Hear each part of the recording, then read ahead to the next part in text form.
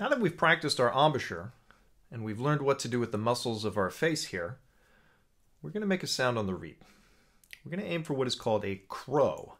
This is a sound that has what is called multiphonics, many sounds contained within it. And then we're going to practice refining that into one sound, which is a skill that we need when we're playing the instrument. So quickly mentally review your embouchure shape with your reed, 3/4.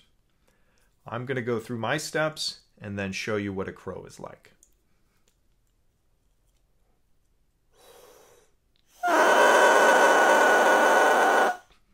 It's a pretty funny sound, right? Go ahead and try that yourself.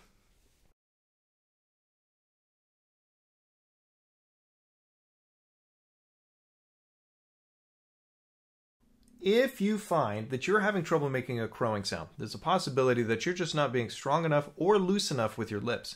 So let's take a moment and kind of play around with it. As long as you do everything with the embouchure that you're supposed to do and you protect the tip of your reed, we can do some playing here. So I'm going to demonstrate how I want you to do this. I'm going to change the strength of my lips, going stronger and weaker. I'm going to just keep blowing the same air the whole time.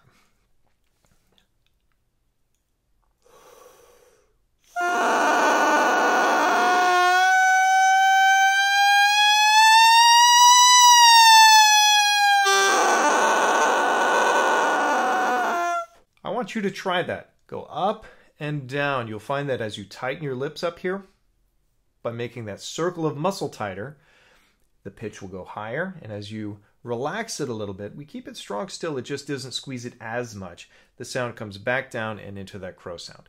Watch out for letting your corners come away, letting your teeth come together. We want to avoid those things. We want to keep that space that we established during our oral cavity video. And make sure that openness is your goal here while learning how to manipulate your muscles.